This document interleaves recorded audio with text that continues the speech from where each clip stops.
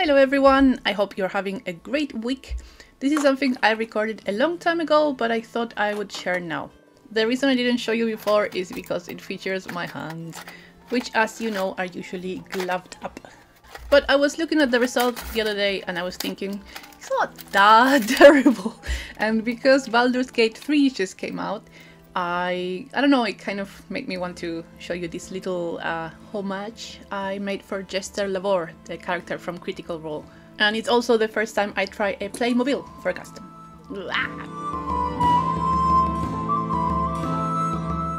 So, I want to tell you about the character, while the Playmobil, or this Playmobil model, and the materials. I will start by the end and mention that the main material for this project is going to be green stuff.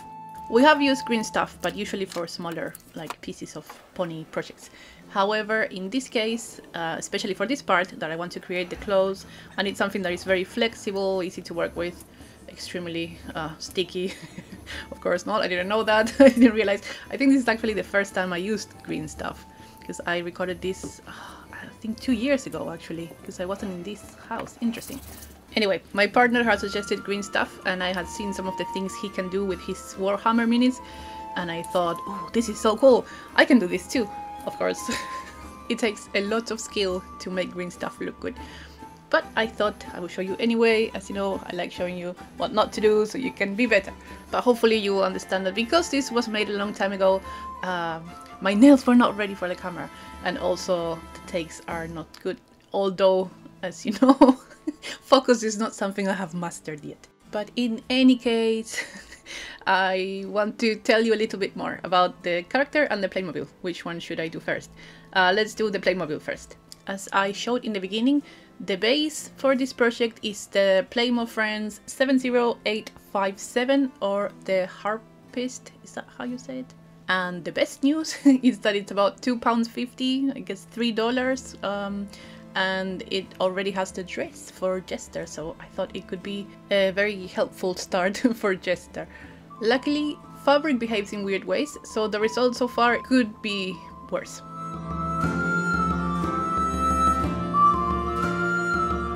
Now, Playmobil. Why Playmobil? Why not Playmobil? I love Playmobil. When I was little, I used to play Playmobil with my best friend at the time, who was a boy from my neighborhood called Pablo.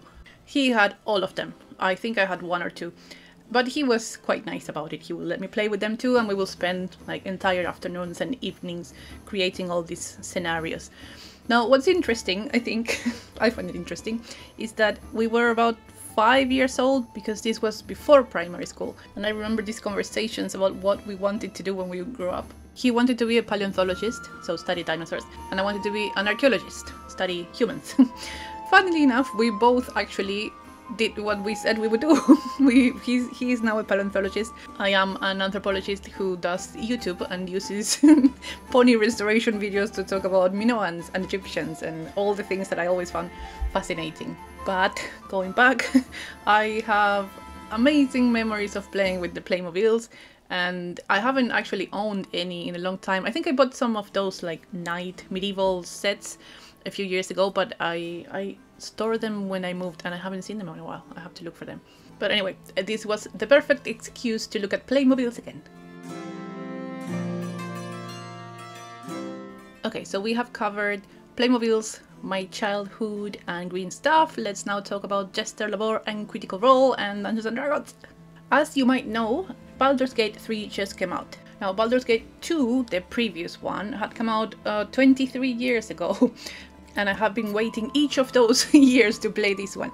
So if you want to see the game with me for the first time, I will be uploading a video, a playthrough, I think a character creation video on my gaming channel, which you can find in the description and everywhere, because I'm trying to promote it, because I don't mind playing on my own, but it's nice to share. All the Baldur's Gate took place in the Forgotten Realms setting, which is a D&D setting. This one actually follows the rules for 5th edition. Now, I'm assuming that if you're watching this video, you are familiar with at least some of D&D. Please let me know if this is not the case. I'll be happy to explain in the comments, actually, because I'm going to evangelize anyone who wants to play D&D. But now let me tell you about my journey. Ta-da! I'll make it short because I want to make more videos and talk about this. So, I used to play role-playing games a long time ago when I was a teenager, and we used to play Middle Earth in the Tolkien Association in Argentina. Amazing days. And then I didn't get a chance to play much until very recently, when I found a group of the most amazing people and the most amazing DM, Mandy, who I'm so grateful for. But until then, my dose of D&D came from Critical Role. Now, if you haven't heard of Critical Role, it's a web series where voice actors play Dungeons and Dragons, and it has been streaming for a while.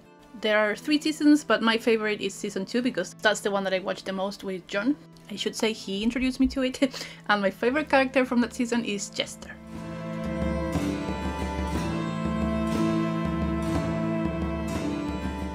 So let's talk a little bit about Jester. She is one of the clerics of the Mighty Nein party. She is played by goddess voice actress Laura Bailey, praise be. And she is the daughter of the famed Ruby of the Sea, and also a tiefling and a follower of the Traveler. If none of these things make any sense, don't worry. I suggest you take a look at the series. Actually, if you have heard of Vox Machina on like Amazon Prime, that's the season 1 of Critical Role. It's an adaptation of the game they played, and they're going to make a season 2. So if you don't want to watch the Dungeons and Dragons campaign, then you can wait for that show.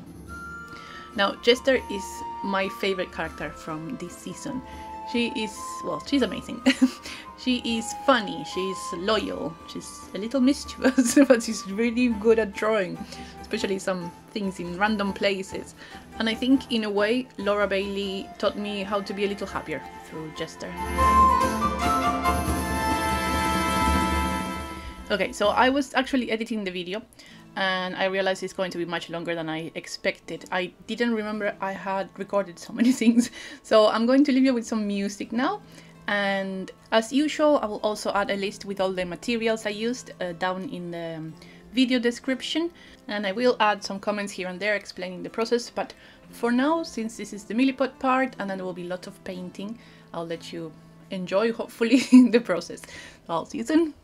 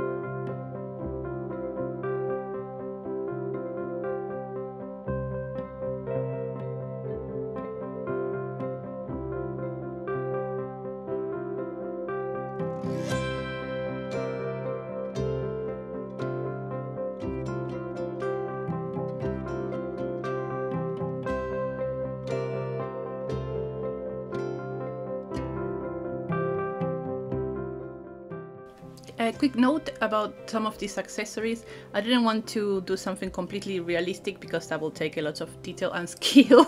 So instead I simplified a lot of Laura's Jester's attire to make it fit more the Playmobil style. This is not an excuse, wink wink.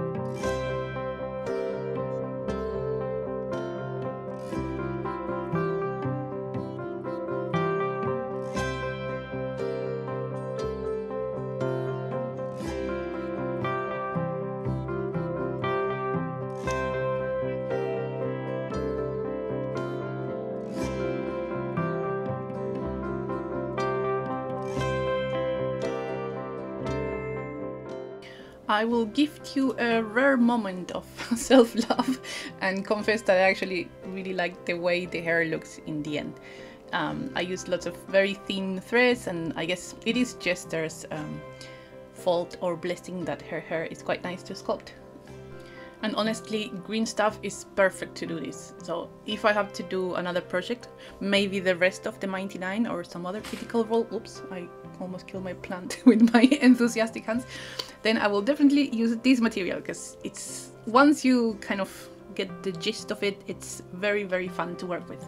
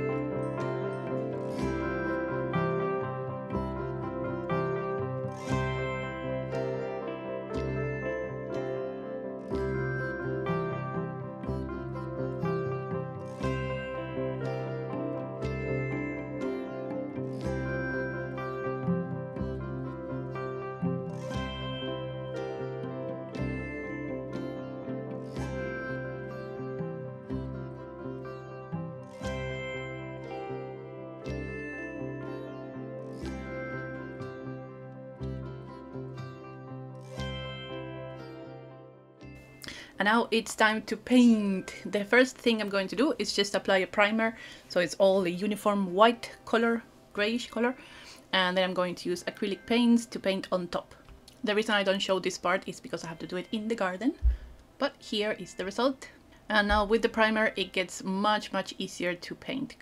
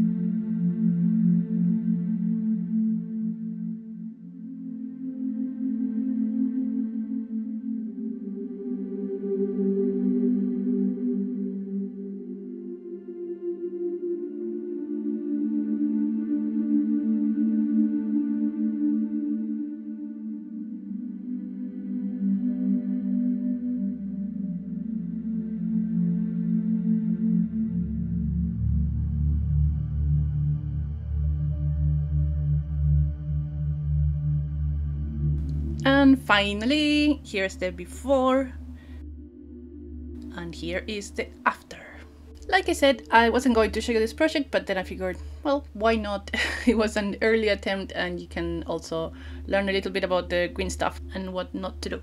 The size of this makes every single detail very visible, but I was quite happy when I finished it. It was fun. It was fun to make, and I think that's important.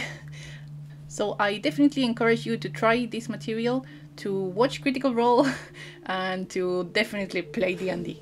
Thank you so much for watching, and I will see you in the next one. Bye bye!